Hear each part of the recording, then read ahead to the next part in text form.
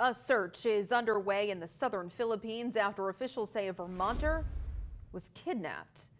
Philippine police say 26-year-old Elliot Eastman was kidnapped last night by gunmen in Sabuco town in the Zamboanga del Norte province. We don't know if he was taken for ransom. According to the Manila Bulletin, an English newspaper in the Philippines, Eastman is from Heinsberg. Police say he was shot in the leg while trying to resist before being taken away by 4 men on a speedboat. Police initially tried to follow the boat until they couldn't.